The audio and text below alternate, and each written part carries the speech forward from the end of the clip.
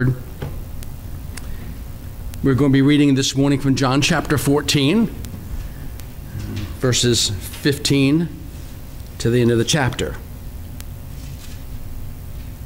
Hear God's word to us today. Jesus says, "If you love me, you will keep my commandments. And I will ask the Father, and he will give you another helper, another counselor, another advocate, to be with you forever. Even the Spirit of truth, whom the world cannot receive, because it neither sees him nor knows him. You know him, for he dwells with you and will be in you. I will not leave you as orphans. I will come to you. Yet a little while, and the world will see me no more. But you will see me, because I live, you also will live. In that day you will know that I am in my Father, and you in me, and I in you. Whoever has my commandments and keeps them, he it is who loves me. And he who loves me will be loved by my Father, and I will love him and manifest myself to him." Judas, not Iscariot, said to him, "Lord, how is it that you will manifest yourself to us and not to the world?"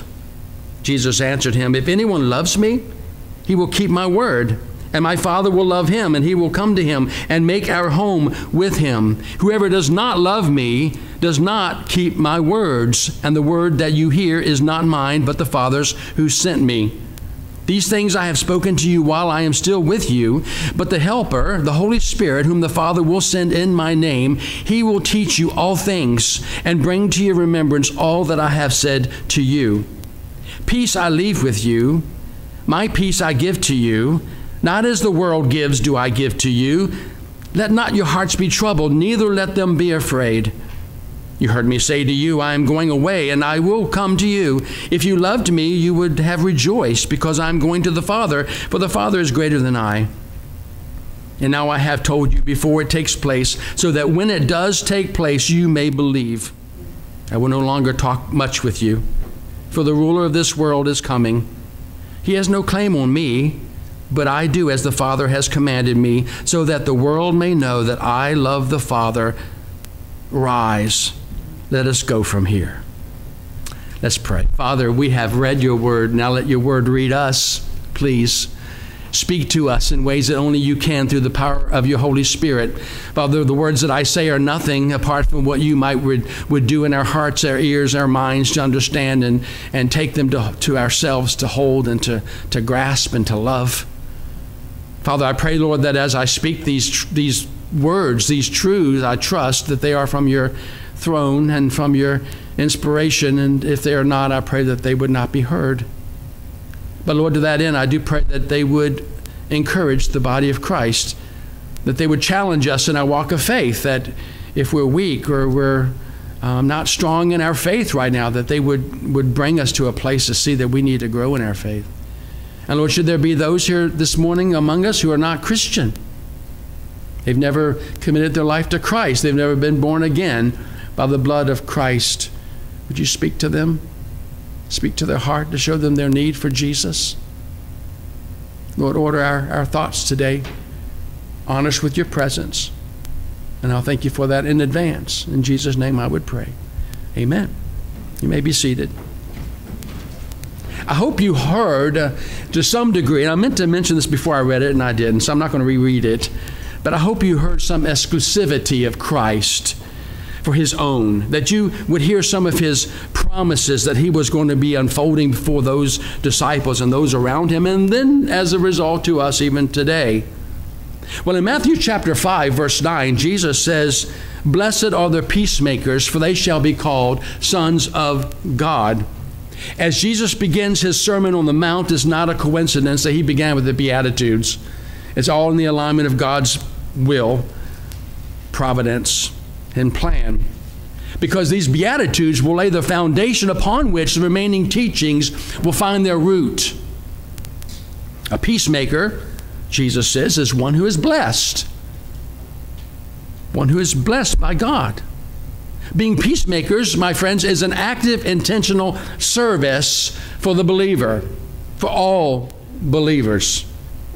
We're called upon as Christians to be men and women of reconciliation, that we would be used of God to restore, as it were, those who, and especially the believers, to bring them back to relationship, those who are at odds with one another, those who are not on the same page, as it were, to be a reconciliatory person, to bring them together, that they would together, again, experience a peace between themselves that would honor God and glorify that relationship that He wants them to be in by the power of His Holy Spirit.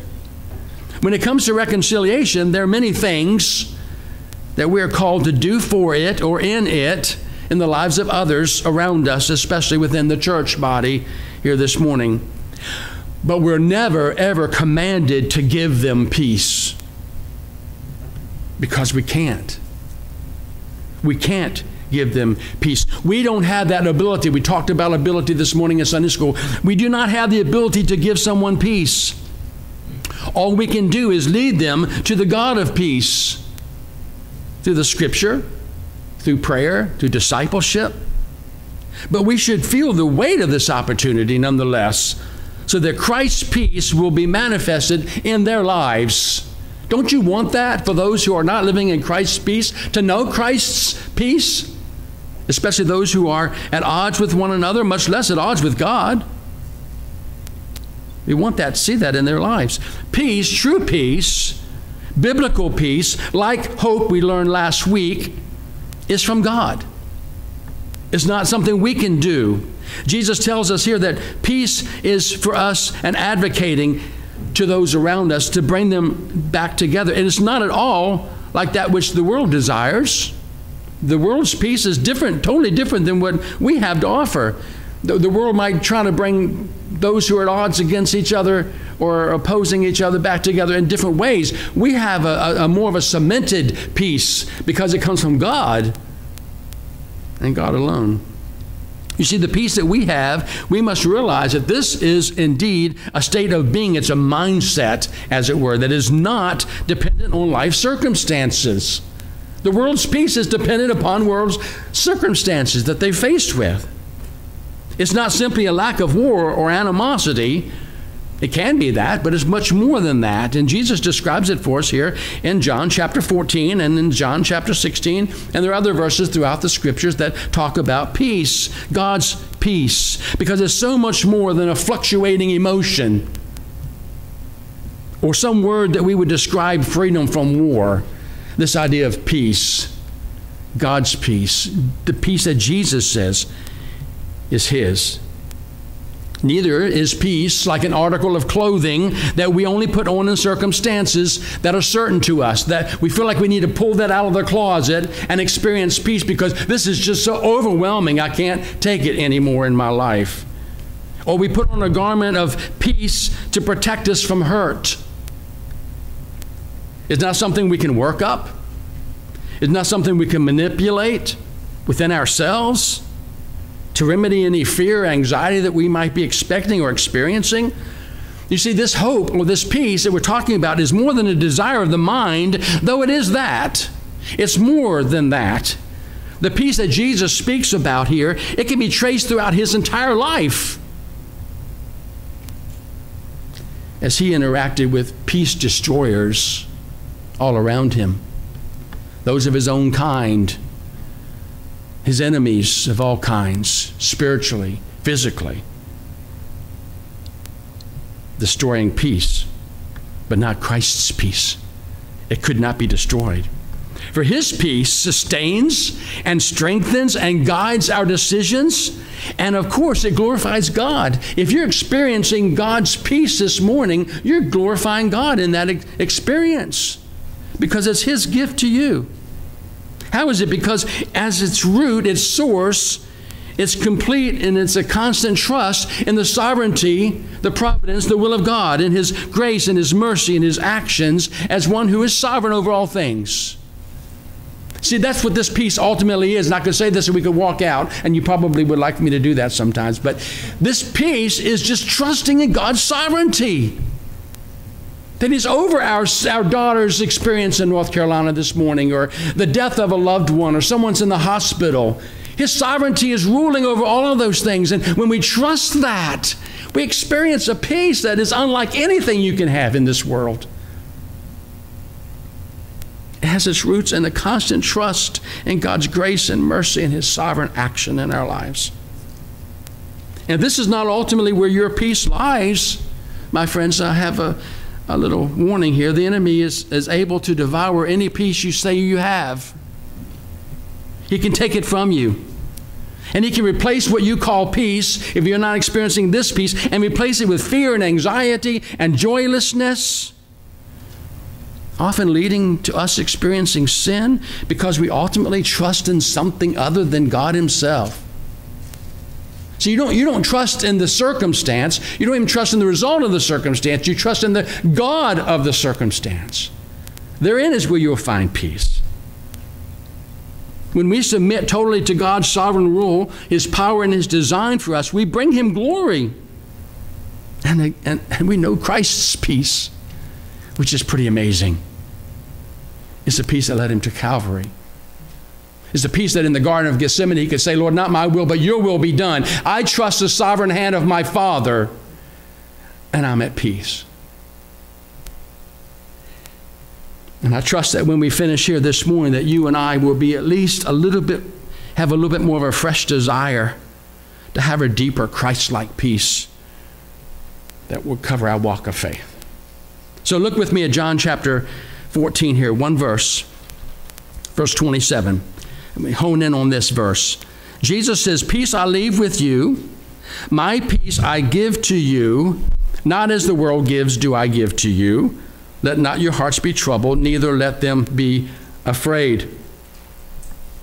We live in a world, and you know this, where many place a desire to have world peace, an effort to see world peace, where their idea of world peace is just basically an absence of war and turmoil in the lives around them, and that would filter into their own lives naturally. It's a very real end game to them. That's truly their desire. But unfortunately, often, and most often, this hangs out in what Jesus calls the peace of the world, the peace that the world offers, the peace the world gives.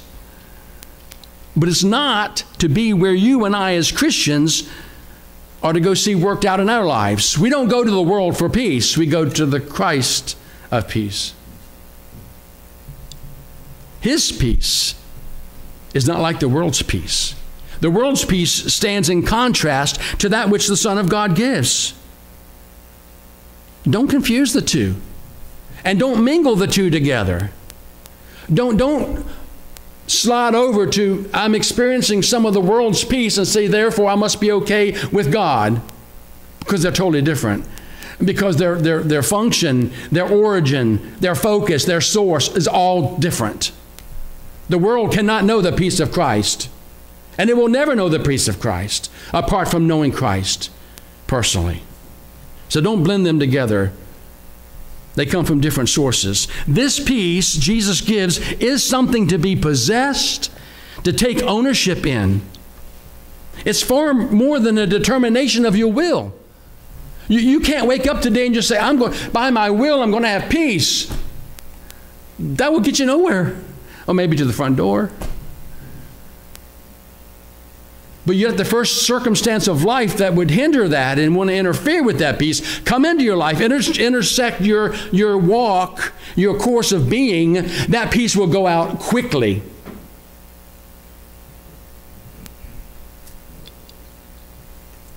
We're called to take ownership of it, Jesus says here. It's not just an act of your will, it's an act of God's will in you.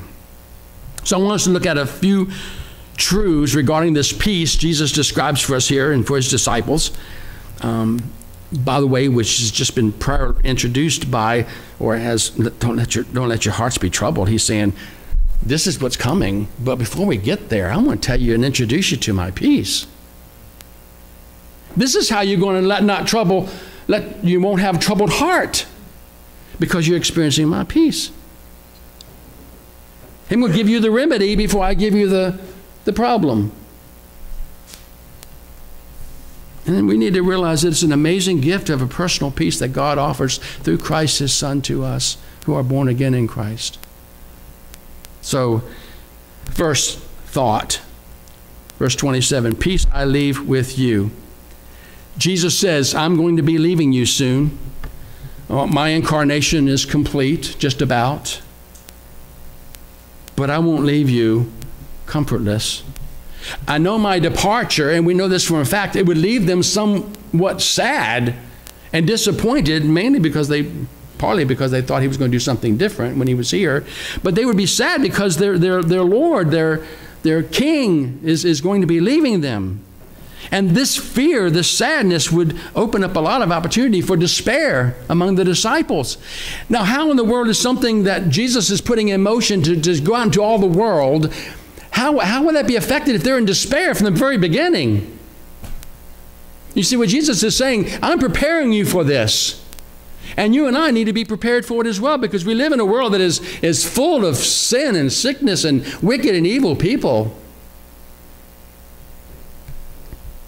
Jesus loves his own. He knows that they will need a deep peace that will enable the disciples and us today to carry on in the ministry that they're being called to carry out.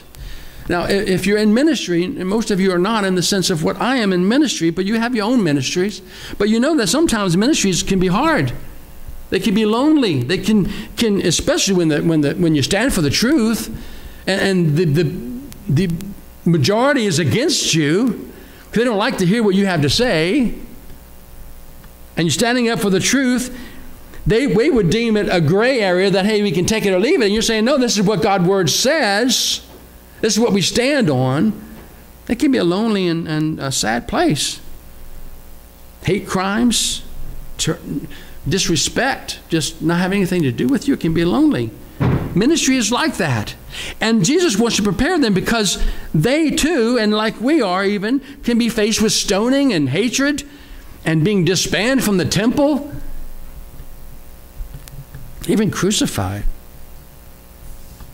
even hung on a cross. Jesus, I'm preparing you though. And this gift he's sharing with them, this peace I leave with you, it will enable you, it will strengthen you, it will provide for you a power, something in you, the Spirit of God, which we know that, the power to overcome these things that would want to invade you and cause you to lose your peace, to fall. And this peace is the same peace I have. And I'm going to leave it with you. Look at my life as I walked this earth, my 3 years of ministry plus, and learn from my example. This is the peace that will get you through the crowds. It will get you through the loneliness of Gethsemane. They would not have to go seeking for it or as if it was something hidden. Jesus is not playing a game here. This is my peace. I give it to you. I leave this with you. Now you got to go find it, or now you got to go do this or do that. It's yours. I'm leaving it with you. You don't have to seek far because it's in you through the power of the Spirit of God. He's transferring this gift of the Father to those who remain in him through the living and powerful Holy Spirit who resides in them or will reside in them from Pentecost on, especially. They don't have to work for it. They don't have to purchase it. Can you imagine? The world tries to purchase peace, don't they? Look at all these millionaires and billionaires buying planes and places of resorts, and they're trying to find peace ultimately. Look at them. They are just as sad as they can be. The heart is dead in sin. No wonder they're sad. They equate their sadness because of this or not having what they want to have, or just a little bit more. The reality is they're dead in their sin. They're sin sick. You can't buy this peace. Remember the guy who said he wanted the gift of healing? You wanted to buy it? You can't buy these things. They're gifts from God. He's transferring this gift to them. And he's saying that though I will not be physically with you any longer, you can experience the same peace that I have. The exact same peace. It's a weapon for you to fight against the effects of tribulation, and despair and disappointment. And believe you me, disciples, you're going to get all of that. You're going to be put in prison. You're going to be beheaded because of the truth. And you're going to need a peace far beyond what the world could even offer. This peace will fight away fear, inadequacy. In other words, this special gift of grace is now going to be theirs to experience every day of their life, the same way that Jesus had it every day of his life. It wasn't something he pulled out just in Gethsemane. From his days on. He was at peace when he was a young lad and apart from his mom and dad. Didn't you know that I'd be in my Father's house taking care of his business? You tell me that's not peace? All the time he had peace. And this special peace that Jesus experienced was because he was perfectly obeying the Father's will. And therein is the key. This peace that Jesus leaves with us even today can only be experienced as we are experiencing the Father's will, his command, or having it seen in our lives. His leaving them would move their peace to a benefit largely due to the association with Christ onto a reality that I can experience this now in Christ through the power of the Holy Spirit. Verse 26. A world where God's name is profaned and despised is all about us. My friends, you need the peace that Christ offers. And I ask you this morning, do you have this peace in your own life?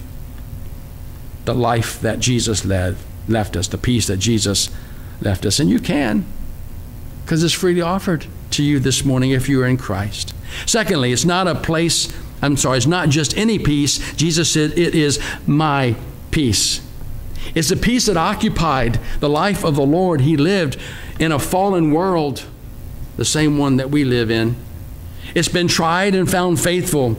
It enabled him to sleep in the bow of the boat when all the storms were around him and all the disciples were frantic and worried and scared and afraid. And he said, what? Peace be still. It's a peace that would allow him to remain 3 days after Lazarus, his very good friend, had died. I'm at peace because God's going to take care of it. It doesn't matter that I'm 3 days late, according to their perspective. At peace. He knew the peace of agony of Gethsemane as he walked the Via Dolorosa. My friends, as a son of God, his life was anything but free of turmoil and suffering and sorrow and pain. It was just the opposite. He experienced a level of sin's fallout and effect to the max. And yet he had peace. He had persecution and trials far worse than you and I can ever experience or will ever have in this world. I believe that. Yet he had peace. And that's what he offers, my peace. Because he trusted the Father's will that he would supply him with the necessary strength in this peace no matter what he went through. This peace enabled our Savior to remain focused and undeviating in his devotion to the will of the Father as the angry crowds would grow stronger around him. Crucify him. What? Run and hide? No. Peace. Because it's the perfect will of the Father. This is why I came. It provided him the ability to confront his enemy fearlessly with confidence and boldness because he was in the Father's will and he trusted his God. Perfect peace was his as he grew in wisdom and obedience from childhood to the cross of Calvary and beyond. Christ's peace is perfect in love, and it still remains true for us today that perfect love would cast out all fear. If you want his peace, you must walk in the Father's will this morning. You must be keeping his commandments and loving him with all that you have and all that you are, a commitment that says, I am going to follow you no matter where it takes me, no matter the circumstance that unfolds because of my relationship with my Father. My friends, don't expect Christ's peace to occupy your life if your life is not occupied with him. Jesus said, my peace I give you. Thirdly, it's a gift. He says, I give it to you. Again, it can't be purchased. There isn't enough money or possessions in all the world added together that could buy this peace. Many have tried again, as we said earlier, and they failed. But my friends, there is enough love in one man, Jesus Christ, to give it away. To just give it away. He said, I lay down my life. No one takes it from me. I give it away freely. The same with his peace. I give it away freely. You don't have to buy it or seek it anywhere else. I lay it down freely for you. It's yours. It was mine, and now I give it to you. He gives it to each of us if we're in Christ this morning. And I ask you just point blankly, have you accepted this great gift of peace? To neglect this precious gift from our Lord is troublesome at best, even for a Christian. Jesus is reaching out his hand to you and I this morning and saying, please accept my peace. My peace, I give it to you. To take for my own, to take for your own this morning here in Fame Church in a little town called Moweegwa, Illinois. Not a magic potion, it's a gift of grace through the power and the evidence of the indwelling Holy Spirit for every child of God. So as we prepare this Advent, and don't try to make it alone. Don't think that you'll stir up in yourself these emotions for his first coming and his second coming on your own strength and your own power. You can't do that. Let's experience his wonder-working power and thank him for making it a free gift for you and I who love him. He says, I give it to you. And you can't give something you don't have. And Jesus says, I give you my peace. Fourth and lastly, to point out the difference, Jesus says, not as the world gives do I give you. And again, don't get the two confused. There's a peace the world offers and seeks for, but it stands inferior, much inferior to what God is offering us in Christ. Jesus says, my peace is what will keep you and strengthen you and provide for you in this wicked world in such a way that you'll never really be able to understand it. You're trying to explain this peace to someone who is going through turmoil of their own, who aren't in Christ. They'll laugh at you. They can't understand it. It's incomprehensible. They'll never understand it because they're not in him. My friends, the peace the world offers at best is temporary. Jesus' mine's permanent. I give it to you. It's not going to be taken back. Theirs is tentative, uncertain. It's dependent upon conditions that comes into their life. Jesus says, mine's certain. It doesn't matter what circumstance. From the grave to the cross. Perfect peace. The world's is fragile, ready for the junk heap at any time. Throw it away because it is not working for them. At any moment, Jesus stands forever strong because he never fails. He never changes. He is God, and he will never fail you in his peace. And I would be remiss this morning that Paul reminds us in Romans 5:1, therefore, since we have been justified by faith, we have peace, a different peace with God through our Lord Jesus Christ. And I bring this scripture in this morning because it's necessary. If there's any hope for you to experience Christ's peace of John 14, verse 27, you must first experience peace with God. There has to be a peace with God before you can experience the peace of God. And that's through the salvation of your soul. Being born again. The world's idea of being born again is just dying. Everyone who dies goes to heaven, don't they? Because God is such a loving God. No. Jesus says you must be born again to enter the kingdom of God. It's through born againness. The world is at enmity with God. And if while seeking Jesus' peace, you're still wanting and you're still lacking maybe, you should make your calling and election sure that the Bible tells us about. To make certain that you have peace with God. And then cry out for the peace which Jesus offers. You see, sin extinguishes or at least hampers the effect and the ableness of peace for the believer. You might be in Christ, but if you're walking in some effort, an element of sin in your life, you're hampering the peace that Christ offers. Have your sins been forgiven by Christ's work? Is 1 John 1:9, which we talked about a long time ago now, probably back in March, I would imagine. Is it a powerful go-to verse for you when you're finding yourself unholy in act or thought or deed? 1 John 1:9, if I confess my sins, he's faithful and just to forgive me of my sins and to cleanse me from all of my unrighteousness. That's my go-to verse. Hope it's your go-to verse too. Because then I can experience the peace of Christ that he offers for me. We will not receive the gift that belongs to Christ's bride if we are not in him. And the peace we seek will not find a resting place if sin is hindering us from fully obeying God's commands and trusting his will. It just can't. We who've read the Bible, we know the predictions and the previews of coming days, and it's not pretty. Wars and rumors of wars, sicknesses that invade the entire globe, hatred, turmoil, troubles.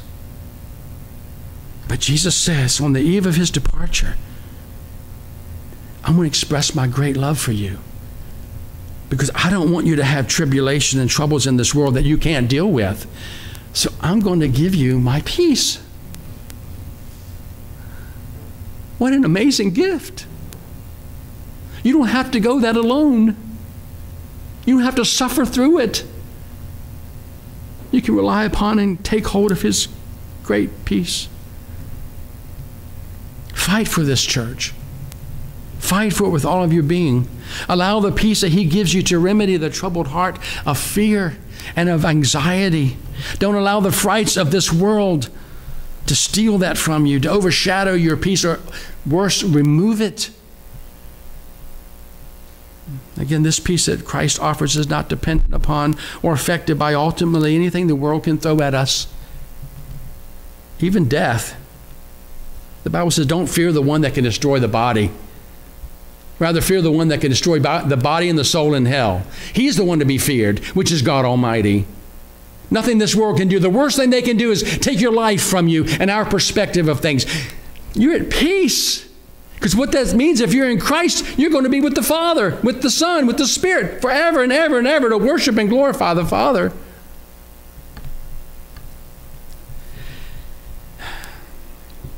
If you are so overwhelmed, and I am so overwhelmed by the tribulations of this world, how are we going to let our light shine? We talked about that briefly in Sunday school this morning. How are we going to be any good in our witness in a world that is filled with darkness if our light is so dim they can't even tell the difference? How about being the salt of the world? Jesus said that we're the salt of the world. If the salt has lost its saltiness, its savor, what good is it but to be trampled under? If you're in Christ, but you're not salty and you're not experiencing the peace of God that carries you through these turmoils, the first thing that comes into your life, some circumstance that you can't control or you don't like, and you become fearful or anxious or troubled, where's the peace in that? And how are you going to share the world? Tell the word of the peace that comes in Christ, that you're being the salt. You want to be the salt. And you're not being the salt if you show that you're fearful. That probably didn't come out exactly like I wanted it to, but I think you get the point. Is your heart troubled this morning by world events or family concerns or health issues or even the busyness of Christmas season? Are you discouraged with situations you have no power over? Christ's peace is offered to you this morning. It's a condition of your soul that is supernatural and is to be replaced by any fear that you might have. Through the power of the Holy Spirit, we can overcome and we can exemplify before the world a peace that Christ had. Now, did Christ's peace lead him to have such a joy within him that would express itself with smiles and joviality and all that all the time? Of course it did not. But see, the world says you're at peace if you've got a smile on your face. That's what I'm looking for. Jesus says, no, it's much more than that. You let trouble come into their life, and that smile is going to be wiped off their face very quickly. You let troubles come into the life of a Christian who's trusting in the peace of Christ, and they're going to dig deeper into the Word of God. They're going to dig deeper into the relationship that they say they have with Jesus Christ. Well, as we wind up this morning here, do you have Christ's peace that he offers? Do you have in the depths of your soul the presence of this state, being that the Father gives all who belong to him in his Son? Do you first have the peace with God so you can experience the peace of God in Christ? There can only be peace available, unlike anything else that we might imagine, as it finds its source and is trusting in the all-powerful sovereign hand of an almighty God who truly works everything together for the good of his people and for the glory of his name. This Christmas, let's ensure our relationship with the Father is certain, and together embrace with all we have this precious gift of our loving Savior. Unholy fear cannot remain where the peace of Christ resides. Isaiah 26:3 says, "You keep him in perfect peace, whose mind is stayed on you, because he trusts in you." Let's pray. Father, in one respect, it's hard to describe that which you offer through Christ's peace. It's just an inner experience of calmness and trust. But Lord, you call us to get there, to be that in Christ, and you offer it to us through him. Help us, Lord, this day. And as we move to communion this morning, Lord, I pray that you would help the reality of the peace we have with Christ, the Christ's peace in us, as we approach this table, that we do so not radically, but boldly, as it were, but yet humbly, understanding that we don't deserve it. So speak to us, Lord, through this time of communion, we pray in your name. Amen.